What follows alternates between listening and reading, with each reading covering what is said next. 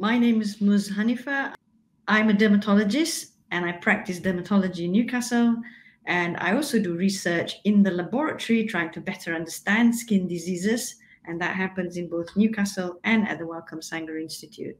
Skin inflammation is a very basic terminology. And essentially it comes down to, four sort of features that you see in the skin: redness, swelling, heat, and pain. And obviously, these are just symptoms and can be caused by multiple triggers and multiple processes, which we have to understand. So there are many causes. So as I said, skin inflammation is literally what happens because you've got all of those four symptoms of the skin. And that can be due to multiple reasons. One is genetic predisposition. Another is some sort of abnormal immune response, which can be triggered by either encounter with the environment or abnormal immune response to some of the proteins that are in your skin or in your body. And, usually it's a combination of factors. And the fundamental thing that we need to do is to be able to work out precisely the diagnosis of what is causing skin inflammation in the many patients that we see in clinic. So as a dermatologist, you are trained to see with your eye and to feel with your fingers a lot of the features that can help you to aid diagnosis of skin inflammation. And that can range from working out what are the features of an insect bite to what are the features of eczema, what are the features of psoriasis, and many other rare diseases. Also, what are the features of skin cancer. In addition to using the naked eye, the dermatologist can also use another tool called the dermatoscope, which gives you higher magnification. It's a bit like using a magnifying glass, where you can actually see in more detail what's actually happening in the skin.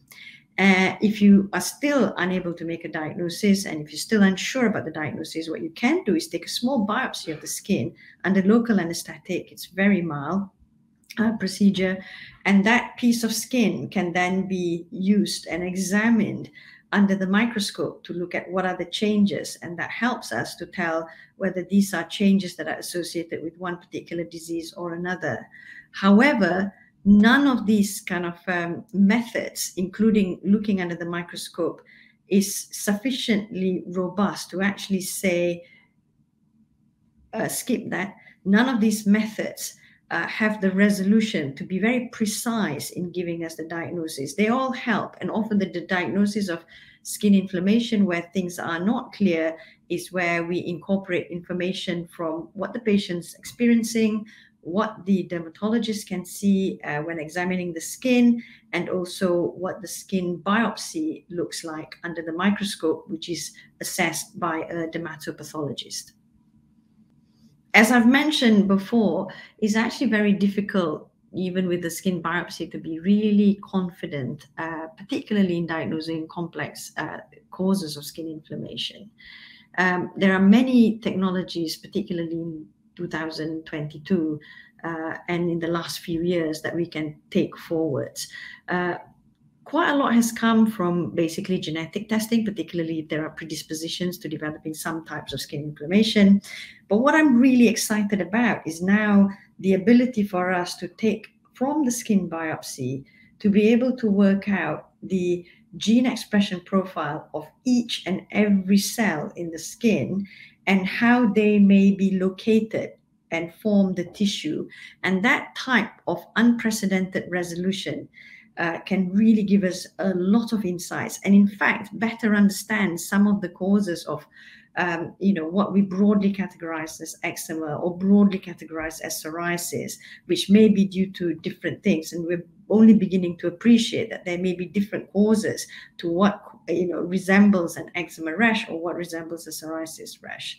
And I think the analogy I'd like to give you is essentially, if you were to imagine the skin as fruit salad in a salad bowl, what we were able to do before is sort of like, either look at the entire fruit salad in a bowl, and say what we think is comprised, is made, what type of fruits may be in there, or at best take out fruits of different colors and then say that there's X number of green fruits and X number of orange fruits.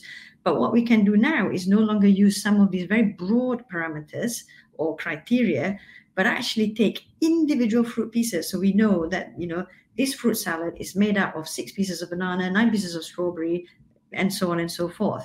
And this gives us a sense of the different types of cells, but also how the cells may be different and altered to normal skin or non-lesional skin. And this type of analysis, particularly when you combine it with the information of which cell is next to which cell and what type of communication is ongoing in mediating inflammation and in the resolution of inflammation of the disease, is just going to transform how we treat dermatological diseases, particularly skin inflammation. And I'm really excited to be going to Singapore at for the World Congress of Dermatology. It's such a fantastic country, amazing people, extremely friendly, lots of great food. And I have to personally say, I'm from Malaysia originally, so this is very much, a bit like going to visit family.